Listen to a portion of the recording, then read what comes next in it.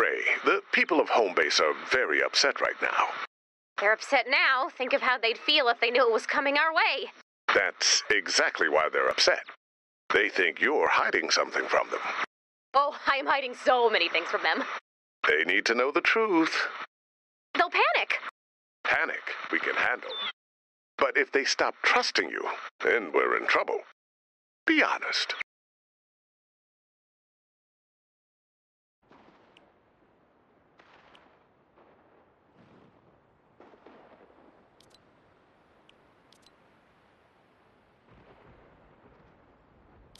Attention, home base.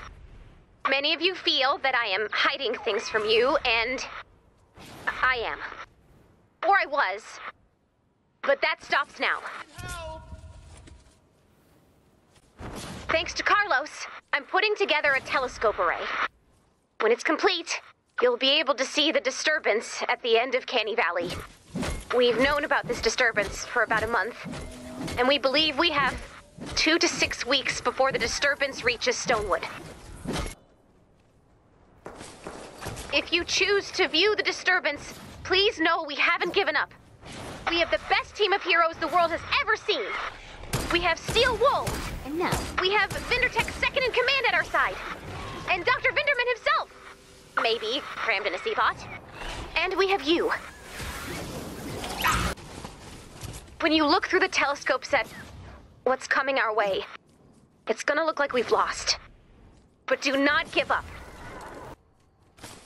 What you'll see through these telescopes will be frightening. But think about how we got to where we are today. Think about the first long night before we found each other. We've been here before.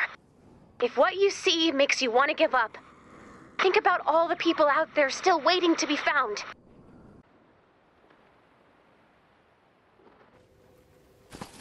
The Storm King has raised an army not because we are weak, but because we are strong.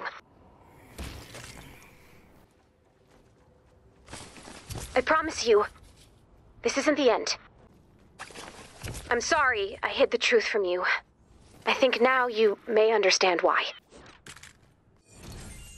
So, how'd I do? You were very honest. You don't sound happy. I said be honest. But for reasons I cannot fathom, you chose to be terrifying. It's gonna be a long night. Make 'em last while we got 'em.